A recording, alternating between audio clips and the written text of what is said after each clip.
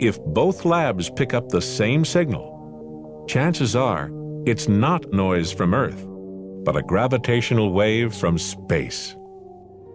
And that was our video about Project LIGO looking for gravity waves. Now, Brian, it looks like the facility is already built. Is it operational, and has it actually detected any gravity waves yet? Marty, we've had a facility for many years now, and initial LIGO ran for 2 years and then had an upgrade that ran for another year. And in those 3 years of collecting data, we have not yet seen any gravitational waves. This is not so surprising. We probably wouldn't have expected to see any with the initial detector, and that's why we're now making a serious upgrade to that detector, which will be complete in about 2014. And that should allow us to measure about 1,000 times more volume of space, which ought to make our event rate very exciting. When you say you're measuring a bigger volume of space, is that what you're looking for? I thought the waves were just coming in all the time. They are coming in all the time, but there's a certain amount of signal that we can actually see. The new detector, the advanced LIGO detector, will be about 10 times more sensitive, which means you can see about 10 times farther out into space. So if you can see about 10 times farther out, you can see about 1,000 times more volume of space. So there ought to be about 1,000 times more things causing gravitational waves. Now, electromagnetic waves have a frequency and an amplitude. Is that true of gravitational waves also? Like, how many times an hour would you expect to see the tubes oscillate back and forth? Would it be 1,000 times an hour, or once in 10 years? We don't know yet. No one's ever measured a gravitational wave. And so the exact, what we call the event rate, is not yet known. We're expecting, based on models that the theorists have developed, that we'll see anywhere from maybe 10 events to maybe as many as 100 events per year. The kinds of things that LIGO is most sensitive to are the final collisions of black holes when they collide, or neutron stars when they collide, or supernovas when they explode.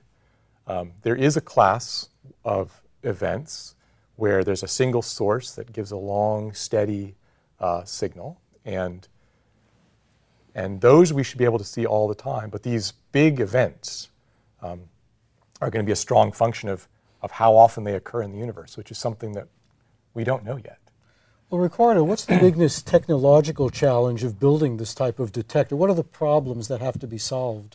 Well, the biggest problem with these detectors is that the gravitational wave signals that we're expecting to see are very, very small. So they are the types of strains that we expect to get gravitational waves from are 10 to the minus 18 meters. So in order to measure that tiny displacement, which is many orders of magnitude less than the size of a single atom, we have to develop the most sensitive displacement measurement instruments that have ever been developed. So that brings with it a whole host of technological challenges, which all the scientists around the world that are working in the LIGO scientific collaboration have had to develop new technologies which allow us to really cancel out all sources of noise as much as possible within the detectors and just leave enough of the universe visible so that we can get these detection rates. So when Brian was talking about getting so many events a year, in advanced LIGO giving us 1,000 times more volume, the reason that's happening is because between initial LIGO and advanced LIGO, technologies have developed such that the sensitivity has increased. So the noise floor has been reduced. We've increased we've developed new technologies, and with that increase in sensitivity, the volume of the universe which we're visible to gravitational waves from is increased. Anything beyond that, and it basically becomes a little bit like noise in the background. Because you have a problem with interference, any vibration, a truck passing by 10 miles away, maybe. But I understand that you brought some of your technology into the studio, and you're going to show us how some of it works. It's over on that table. Brian, maybe you could bring some of that over. And I brought a few of the toys from the lab over. One of the things that I work on at Stanford is building very quiet tables that you can put the optics on. And one of the ways that we do that is we have tables that are about the size of this table, and we put very sensitive vibration sensors on there. This is actually a commercial instrument. It's called a geophone, and it can measure how much the ground is moving, or if you mount it on the table, it can measure how much the table is moving by watching the middle of the instrument move up and down with respect to the table. If you put a couple of these on your table and you hook it up to a big computer control system, when the table starts to move, you can actively hold the table very, very still. Is that all software controlled, or is it basically a mechanical device, like a, kind of a shock absorber? Yeah, we use all the tricks we can, Marty. We have both very good, what we call passive isolation, which is just the mechanical system, the table hanging on springs, trying to be quiet all by itself. And we have what we call active control, where we monitor what the inertial sensors are doing, and we use computer feedback control to help make the table even quieter.